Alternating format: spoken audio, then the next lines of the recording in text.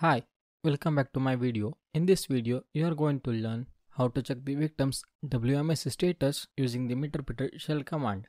So what is WMIC? WMIC is a Windows Management Instrumental command line.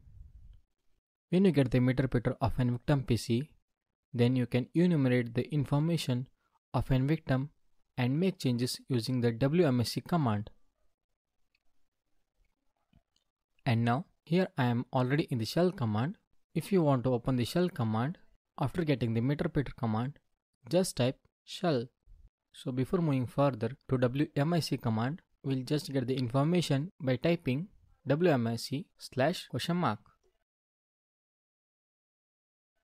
Here is the information and the options present in the Windows Management Instrumentation command line. This shows that the following options are globally switches. If you type system info in the Metasploit command, you will only get the few information of a victim PC. What if you can get the more information in depth? So for that, here I am typing WMIC computer system get name domain model username roles /format list. So what this command stands for? Here the name gets the PC name, model gets the model information.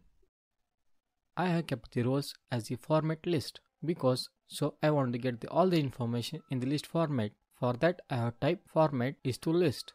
So now here you can see the information about the victim device, that too in the listed format. Moving to the next command, that is SIDS, server ID or security identifier.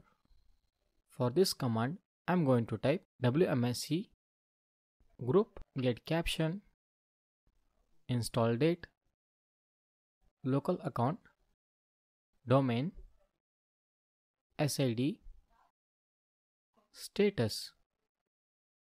So here you can see the SID information.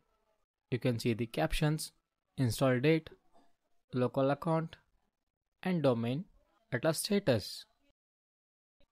And then moving to the next command, think of what if you can get the BIOS serial number of the victim device.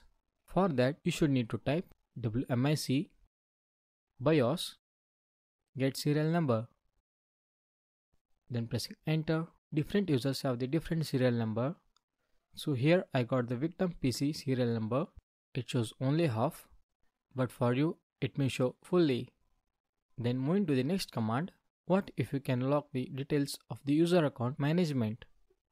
So for that you should need to type WMIC user account where name equal to SAC, it's an username, and set disable equal to false. Then pressing enter.